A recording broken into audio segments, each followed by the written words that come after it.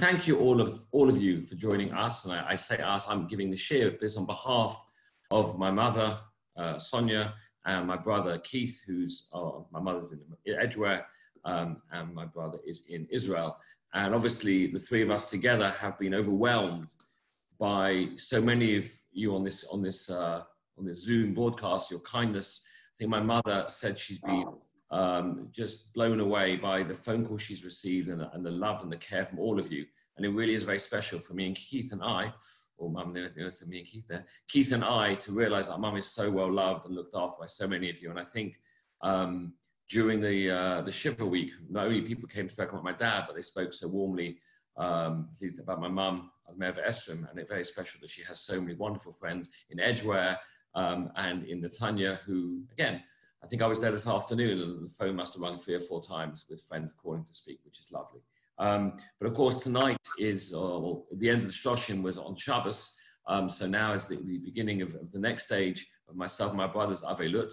Obviously, the halacha says that after Shloshim, as long as someone says you're looking a bit messy, you can shave. I actually don't know if my brother has, because Shulchan Aruch says, obviously it's the 3 weeks, but because it's a minhag, during the 3 weeks, it's halacha during 9 days. No, he hasn't as well. So we both kind of had a discussion whether we would, and I said I'm going to stick it out till Tisha B'Av.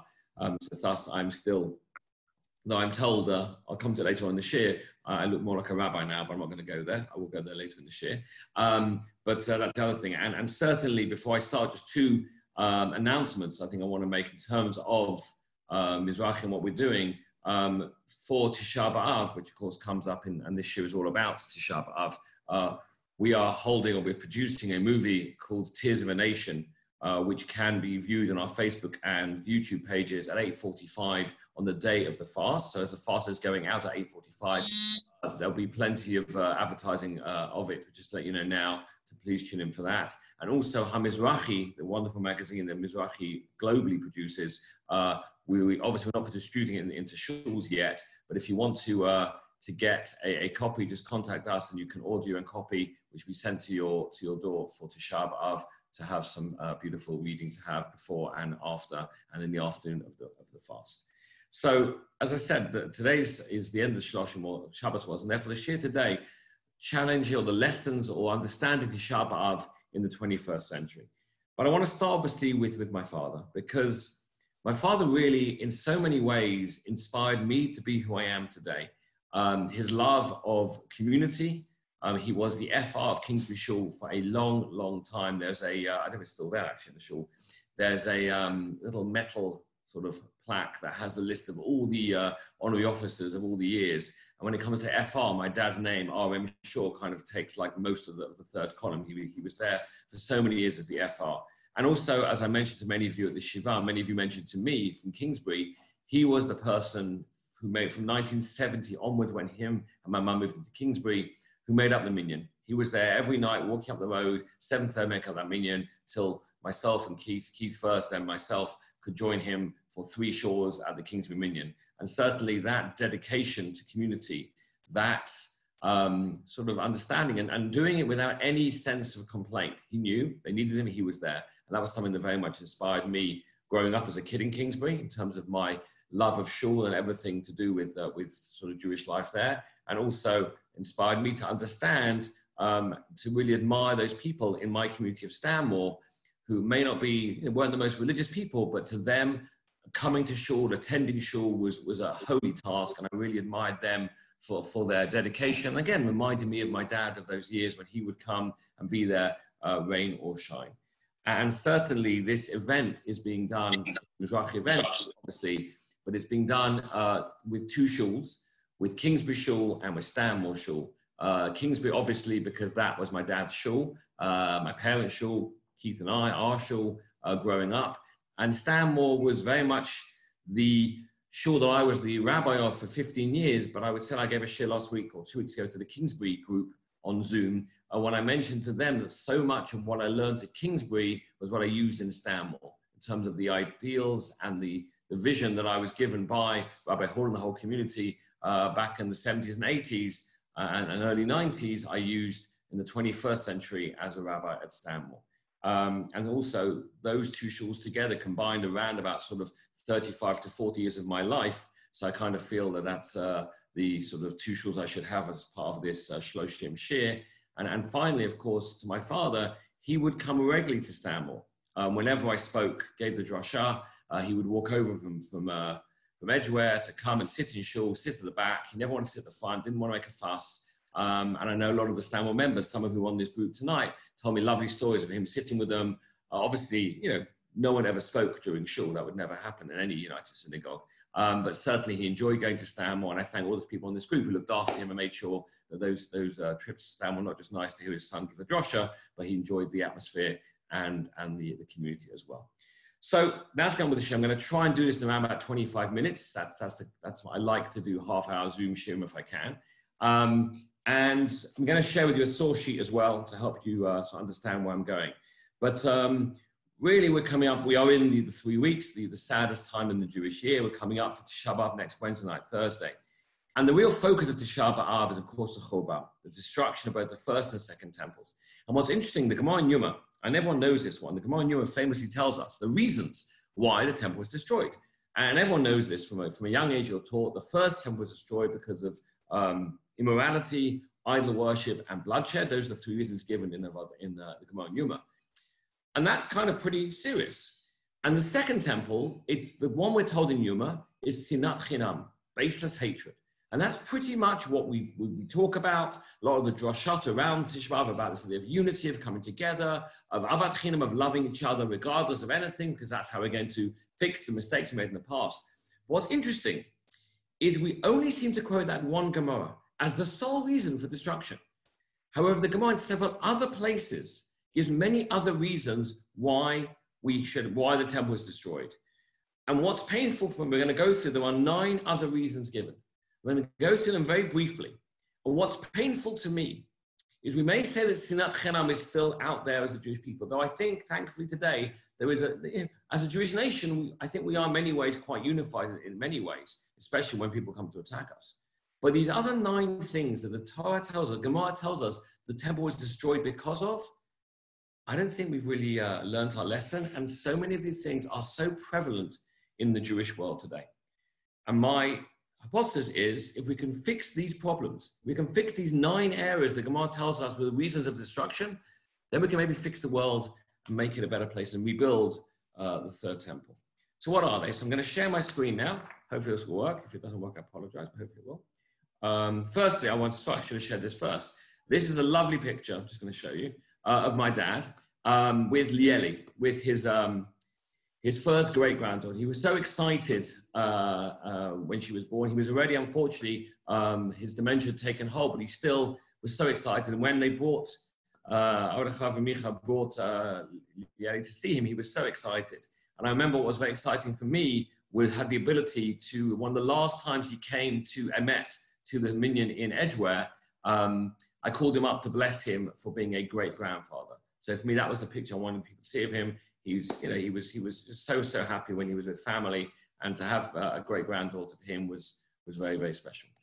But now on to the shiur in his memory, when I find it, which is here. Okay, so we're going to go through the different Gemarat. I'm probably going to leave it on the screen as much as possible so you can see. And the first one is in Bava Metzia. The most are in Shabbat, but there's one in Bava Metzia. And the Gemara says, Yerushalayim was only destroyed. Why?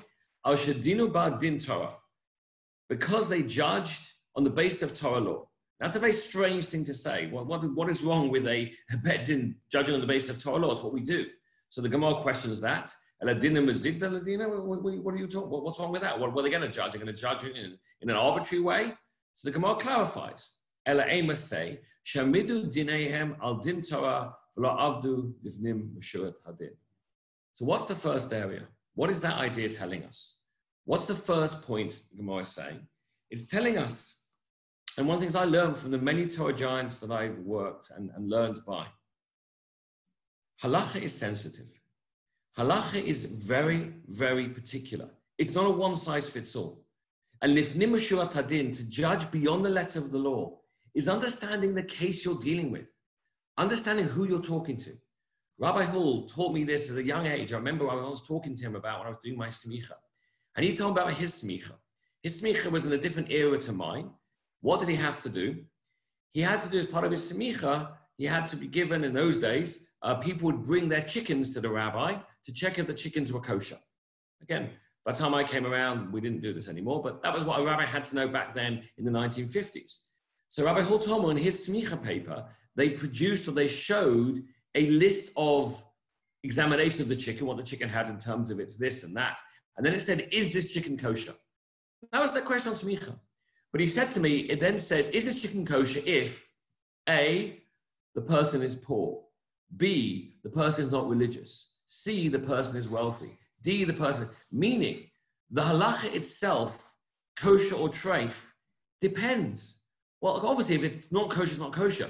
But there are certain things in a chicken that we say are non-kosher, we're being machmer, being stringent to basically allow all dayot, all opinions to say you'll be okay. But sometimes you need to be lenient. Sometimes if somebody is poor, if this chicken they brought to you, you know what? It's not ideal. It's not a mahadrin chicken. But you know what? It's certainly kosher. But if I rule by Torah law, it's treif. Well, no. Think beyond that. Think of the bigger picture. Think about what this person is. And so many times we have to find in Judaism, how much grief would we not have if we, as Rabbonim, as communities, would judge Livnim Reshut Hadin, would try and see things beyond, understand the bigger picture, looking at the person individually, not simply clicking and finding a link and saying, oh, that's the halacha. We're going to get later on into the Shiur, understanding the complexities of halachic decisions. But certainly the driving force should always be understanding that everybody is unique. And we have to look at everybody in a different way and understand what works best for them. That's the first of the 9 things. The second one is probably a much more common issue. We're going to take these two together. Amar Baya, lo chavu Yerushalayim ele bishvil shechalu ba et haShabbat. Amar Vavao, lo chavu Yerushalayim ele bishvil shebitlu kriyat shema shachrit arvit. And in essence, these two sources, these two Gemaras, and by the way, what's fascinating for me is in Shabbat, Daf Kuf Yoter Amud Bet, I am a bit behind in Daf Yomi because of what's been happening. And literally, I'm about 10 or 15 daf behind. This is a daf I just did yesterday. I just did, so you'll know those who daf Yomi, I'm 15 daf behind. I've got to do a lot of catch up, but hopefully I'll get there. But what is it talking about? 2 things here. Chilul Shabbat and Kriyat Shema. And these are our personal relationships with Hashem. Shabbat and Tefillah, Shabbat and Shul, whatever you want to call it, these are things that really drive the Jewish people. Without Shabbat, without Tefillah, without Shema, what are we? And the sad thing today, and it's really a mark of the modern world, most people do not keep Shabbat in the Jewish world. Most people do not engage in regular Tefillah. Why? Not because they're rebelling against anything, not because they're trying to say to Hashem, we don't believe, we don't want to know. They just don't know. There is tremendous ignorance out there. The lack of knowledge and lack of inspiration can lead to a complete warped viewpoint of Torah. And that's a tragedy in itself. And as I said before about my beard, the amount of times in my career when people have said to me, but you're an Orthodox rabbi, meaning the things I may have said or the way I may have looked at things, as far as I'm concerned, that can't be orthodoxy. How can orthodoxy be, pro-Israel? How can orthodoxy be pro-science and in favor of a secular education? How can orthodoxy be so, open-minded in many ways? But that's how I was taught. So that's what I'm teaching. But the understanding is people don't know. There's a tremendous ignorance in the world today. And again, one of the things that I blessed my father and my mother for doing to me was to bring me to a community like Kingsbury, where I could learn and experience and see from a young age what Shabbat was, what regular shul davening was, and then eventually, therefore, what Kriyat Shema Shachar Arvit was, what eventually Shmirat Shabbat was. Because again, Shmirat Shabbat doesn't come in 1 week. You first got to love the concept of Shabbat, and then from that, Shmirat Shabbat is a natural occurrence. Once you realize the importance of what that day is, it comes through and it comes to fruition. So the second one, Shabbat and Tefillah, are things that we really have to work on as a community. And Shabbat, as I've always said to many people, Shmirat Shabbat means not just the observance of Shabbat, not just a Shema Shabbat, but also Zachor, to remember Shabbat as well. Zachor v'Shema means to honor Shabbat with Kiddush and Zmirot, and the whole way we make Shabbat around our Shabbos table, something exciting and something fun and something joyful for all the family. Next one. Rabbi Chanuna says, Lo chava Yerushalayim ela b'shvil shebitlu ba tinakot shel Beit Rabban. Only destroyed, says Rabbi Chanuna, because school children are interrupted from studying Torah. And again, we know that children are our future. How many times have we heard it, both in records by certain singers, but also understanding of the lectures we've given or drush we've given about the importance to pass on to the next generation, Jewish continuity, and all those sort of things. And yet we've got to make sure, especially today, that the Torah we are teaching is relevant to their lives and authentic to our traditions. It's a challenging combination. It's not easy. It's not easy to find a way to get through today's generations. We'll come to later on with the way the 21st century has panned out. The way people have so many distractions. Teenagers today, it's not like they used to be. My main distraction, when I was growing up was maybe 3 channels. And then Channel 4 came and it was like 4 channels, like real progress. And then later on we had a video recorder, sort of when I was like 15, 16. But it's not what it is today. Today, when kids literally have a mobile phone and Snapchat and Facebook and Instagram, everything, it's not so much about the education. It's about the experience they can have. It's about making sure they fall in love with Judaism. And that's part of the problem sometimes with education. If we're just teaching them facts and knowledge, it's not enough. We have to make sure we are also making them experience what those facts are. Don't teach them Hilchot Shabbat, let them experience a Shabbat.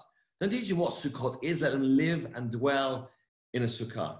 Don't teach them, what a sort of Tisha B'Av is, let them experience a community coming together to mourn and to fast and to be part of something national and meaningful. It's got to be more than simply teaching. School has to be or Jewish education, it has to be an immersive experience that really is touching all our senses, makes us feel part of something way beyond simply something that's a book or a subject or an exam. Amar Ula. Ula says, Lo chava Yerushalayim ela b'mnei shelo haya lahem boshet panim zeh el zeh. This, in many ways, is the one that upsets me the most. It says that it was destroyed because people had no shame before one another. One of the hallmarks of the Jewish community for many, many years was it didn't matter if you were religious or not religious. You had this respect for Judaism. You came to shul, whatever it was, you put a kippah on your head. There was that sense of duty, sense of tradition. I think now, certainly in many parts of the Jewish world, that there is no busha anymore. There is no sense of shame that people are blatantly, not observing or not doing or not keeping. People should feel this sense of not guilt, but a sense of, okay, I'm not there yet. I'm not there yet, and that's okay. I think my dad was a classic example of this. He never tried to hide who he was. I think my brother said it beautifully in the hesped he wrote for Dad. Dad always was who Dad was. But we always knew that he would never try and be something he wasn't. He would never try and sort of, if he came to shul, keep on his head. And interesting as well, he wasn't a religious man, but he came to Israel, made Aliyah. He always wore kippah. He kind of felt he's in Israel, and I think obviously Mum showed something to do with it, but he felt he's now in the Jewish land. He's going to wear the kippah at all times. Something he did, and something I noticed, and I felt, that's my dad. He understands, what it is. He had a real respect for Torah, real respect for the tradition. And again, Rav Ula is saying, because people aren't ashamed anymore. And even more than that, in terms of what mirrors what society has turned into. The fact that we know what kids, what anyone can access now through their phones, through the media, tremendously damaging to people's sort of value systems, what is now out there. And we as the mainstream Jewish world, for us, it's a challenge. We engage ourselves with the world, we engage ourselves with all the media. And therefore we've got to be even more aware of how we have to really understand what the damaging happening there and what the things that can really affect us and our children, our grandchildren. Amar Rabbi Yitzchak, Lo chav Yerushalayim ela b'shvil shehushu katon v'gadol. Because they equated small and great citizens. What's the concept here? What are we doing today that's tremendously damaging? We don't expect the average person to be able to do a neuroscience thing or a complex tax calculation. We understand there are qualified people who we pay money to do these things. We need ourselves defended in court, we get a top lawyer. We need a complex tax, we get an accountant. We need to have an operation that's really complex, we get a top surgeon. Yet when it comes to Judaism, somehow we feel anybody can say what they want. People with very little training, knowledge or grasp of the huge complexities of Jewish law are able to speak. We're able to say what they think. And the fact is, well, why is that? Why can we have, in all other fields, we understand experts are the ones we listen to. But in Judaism, no, anyone can have a say. And it's a real tragedy. We don't understand what Torah is and what Torah, how much it takes to acquire Torah. For me, for my Rebbeim that I look up to, that I've learned from all my life, a realization that they knew vast amounts. And certainly the job of a rabbi is not always to paskan halacha. It's to also understand what are the limits of his knowledge and to ask, therefore, somebody who has greater knowledge than him. And that's the idea of recognizing sort of the great and the small. And a lovely story from my smicha.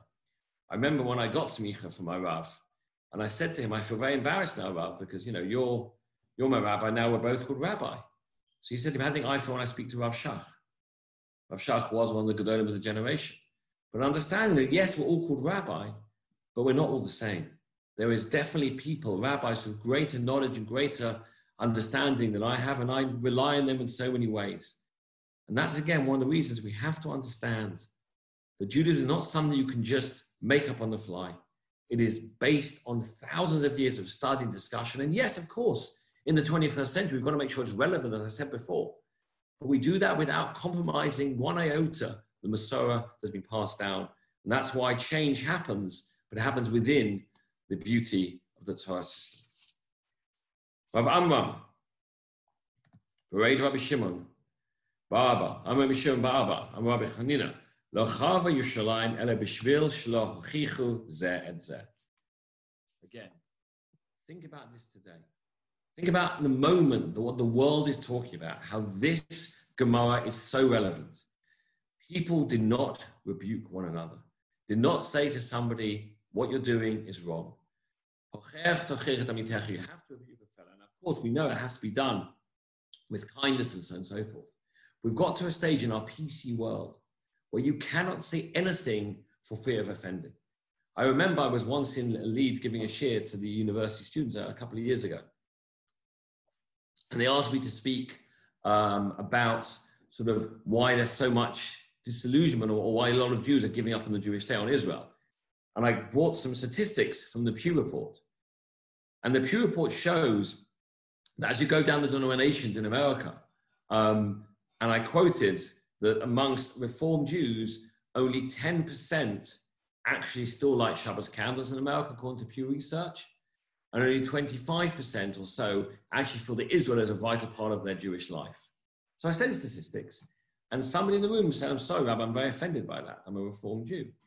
I said, what do you mean you're offended by that? It's a statistic. You can't be offended by a statistic. You can be upset by what it's telling you about what's happening, and I'm upset as well about hearing this. But you can't be offended. And we've got to a stage now in the world with this whole cancel culture and the tremendous enmity coming out of the extreme left, where literally you can't say anything for fear of basically offending and therefore being completely cancelled and splashed all over Twitter. And it's a terrible, terrible shame. It's tragic. It caused destruction of Shalim because we as Jews couldn't rebuke one another, couldn't say, I'm sorry, what you're doing is wrong. I don't agree with you. And again, when it comes to reform and all these Judaism, you know, there's nothing wrong with saying I love every single Jew, but I'm not going to love every single Judaism. I think Reform Judaism is not correct. Now, again, I've had many, many discussions over the years with Reform friends and Reform colleagues about this. We've discussed it. I don't think it's offensive to say you disagree with somebody. It never used to be.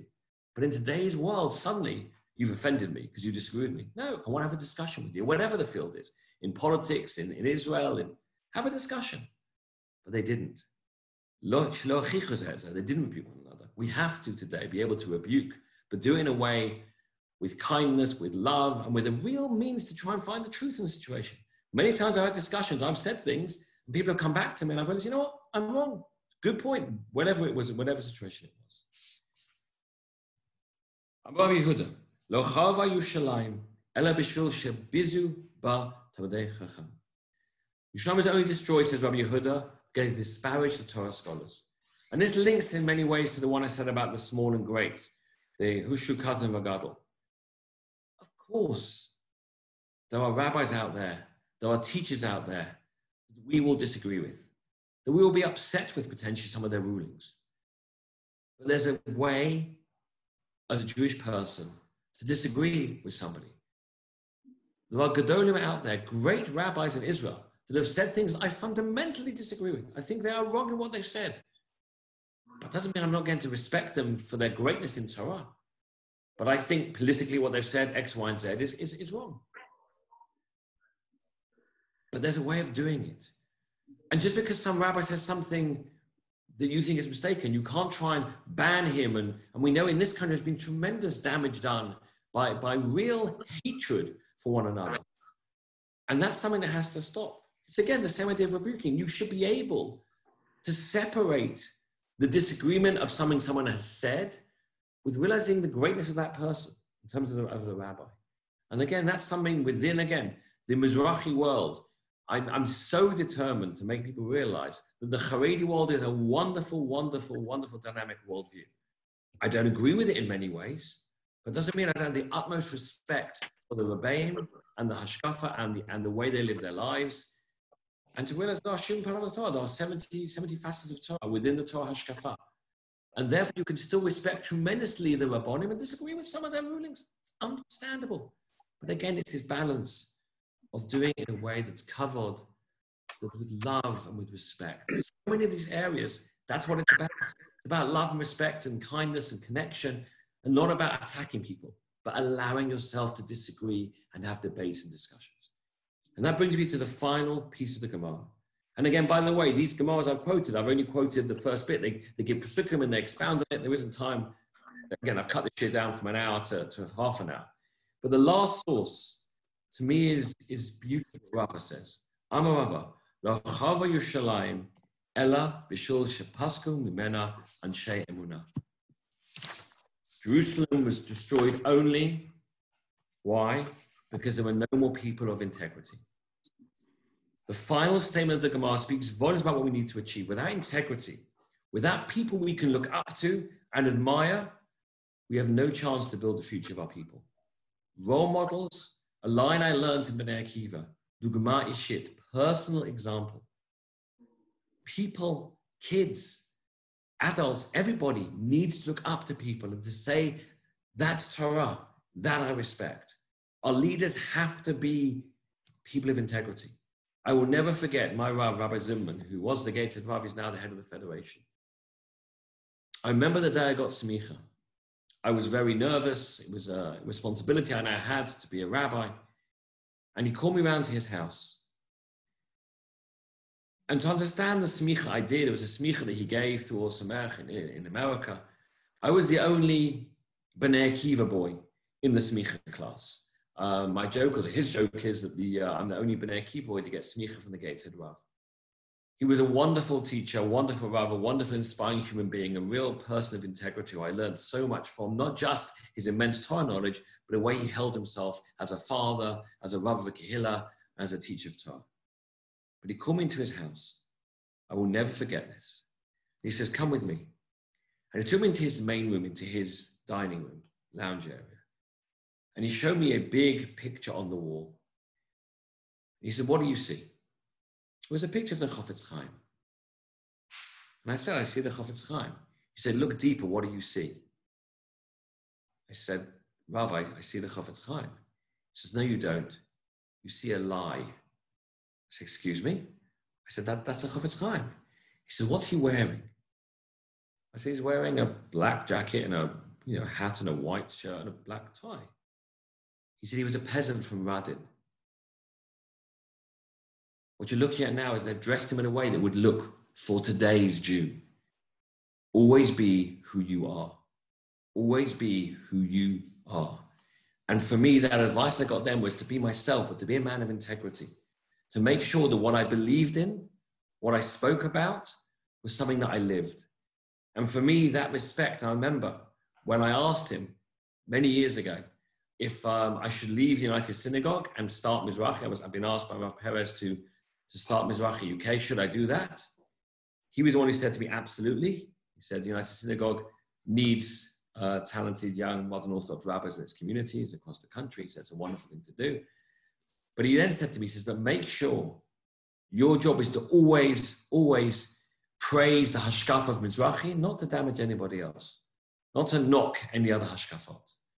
And again, a person of integrity, people who inspired me like Dan Lopian, people who just were so together, so confident in who they were never, ever putting anybody else down. It was about showing us the beauty of Torah. And they weren't scared about any other ideologies in Torah world, because as far as I'm concerned, Yesh Hashem put on the Torah. There are 17 faces of Torah. We all have something to contribute to the Torah world. Don't be scared. Don't be sort of worried about people to this way or that way. And for me, that was an incredible lesson he gave me. So if you think about it, and I'll sum up here, the solution, building Beit HaMikdash, the solution to bringing Mashiach and bringing the world to completion is to keep Shabbat, say the Shema, inspire our kids, value our leaders, rebuke our nation with love, live lives of modesty, dignity, and privacy, be people of integrity. That's it. That's all we have to do. And when I think of my dad, of what he was somebody who loved Shabbat. He loved Shul. He certainly inspired his kids. He was somebody who looked up to his leaders. He looked up to his rabbis. He was somebody who managed, not often, to tell me off for things, but he was a modest person. He was somebody who everybody loved. Everybody loved Uncle Ricky. Everybody loved Ricky from Kingsbury. The messages I've got over the weeks from people who knew him said that. And he was a person of integrity. What you saw is what you got. You got a smile, you got a wave, but that's what you got. So much of Tisha B'Av, so much of what we have to fix is Ben Adam L'Chavero. Why do we say Sinat Chinam? Because so many of these things, if we don't do them, it leads to Sinat Chinam. Sinat Chinam is the klal. The pratim are in these Gemaras. If you're somebody who focuses on your children, somebody who is a person of integrity, who doesn't judge people, who loves people, that's the reverse of Sinat Chinam. And that was my dad.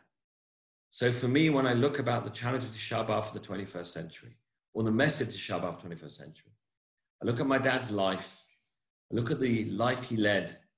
So much was Ben Adam L'Chavero. So much was making sure that he had a Shem Tov, a good name. That when people spoke about him, still speak about him, it's with that sense of, as my brother said, or someone said to me, actually, no, it wasn't my brother, someone said at the Shiva, I think it was Rabbi Dav, he was a gentle gentleman. And I think that sums him up perfectly.